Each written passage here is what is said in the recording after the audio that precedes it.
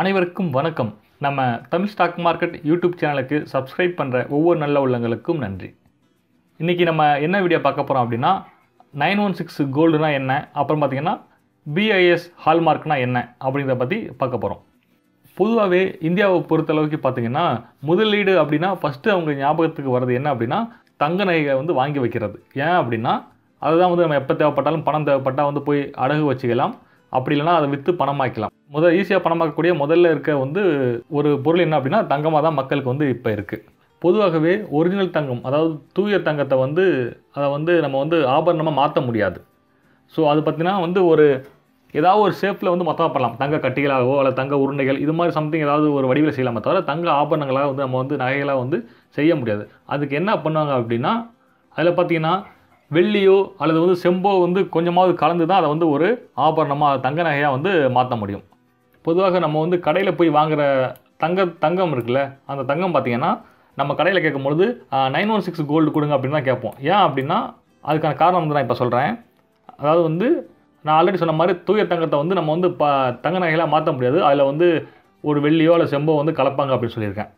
அந்த கலக்கிற விகிதாச்சாரம் இருக்குல்ல, அது பார்த்திங்கன்னா நம்ம வந்து இப்போ கடையில் போய் வாங்குகிற தங்கம் பார்த்திங்கன்னா அது வந்து 22 கேரட் தங்கமாக தான் மேக்ஸிமம் வந்து இருக்கும். அது 22 கேரட் தங்கம். ஆனால் தூய தங்கத்தை பார்த்திங்கன்னா அது வந்து 24 கேரட் தங்கம். ஸோ இப்போ இந்த 22/24 போடுங்களேன். இப்போ பார்த்துங்களேன் 0.916 × 100. இப்போ பாருங்கள் 91.6 வருது பார்த்தீங்களா. ஸோ இதுதான் நம்ம கடையில் போய் கேட்கும்பொழுது 916 கோல்டு அப்படின்னு நம்ம வந்து பொதுவாகவே வந்து இந்த பாயிண்ட் எடுத்துகிட்டு நம்ம 916 கோல்டு அப்படின்னு வந்து கடையில் போய் நம்ம வந்து கேட்குறோம். 91.6 + 8.4 இந்த ரெண்டும், அந்த 8.4ங்கிறது வந்து செம்புவாக இருக்கலாம் அல்லது வெள்ளியாக இருக்கலாம், ஏதாவது ஒன்று சேர்ந்து தான் வந்து இந்த தூய தங்கத்தை வந்து ரெடி பண்ணுவாங்க. அப்படி பார்க்கும்போது 100% வந்து அது வந்து ஒரு தங்க நகையாக வந்து மாறிடும். இதனால தான் நம்ம வந்து கடையில் போயிட்டு தங்க நகை வாங்கும்போது 916 கோல்டு கொடுங்க அப்படின்னு நம்ம வந்து நகையை வந்து கேட்குறோம். அப்புறம் பார்த்திங்கன்னா அடுத்து வந்து ஹால்மார்க், பிஐஎஸ் ஹால்மார்க் அப்படின்னு வந்து சொல்லுவாங்க. அதாவது பார்த்திங்கன்னா இந்திய அரசு வந்து பிஐஎஸ், அதாவது பியூரோ ஆஃப் இந்தியன் ஸ்டாண்டர்ட்ஸ் அப்படின்னு வந்து ஒரு நிறுவனம், இந்திய நிறுவனம் இருக்குது. ஸோ இதுதான் வந்து இந்த தங்க நகைகளுக்கெலாம் வந்து தரமானதா அப்படின்னு வந்து ஒரு சர்டிஃபிகேட் கொடுப்பாங்க. அதுதான் வந்து இந்த ஹால்மார்க் வந்து சர்டிஃபிகேட்டு. அந்த நம்ம தங்க நகை வாங்குறதுல வந்து இந்த எம்பளம் இருக்குது பாருங்கள், கண்டிப்பாக வந்து இருக்கணும். இதில் பார்த்திங்கன்னா இதான் வந்து அந்த எம்பளம், இது மாதிரி தான் வந்து அது இருக்கும்.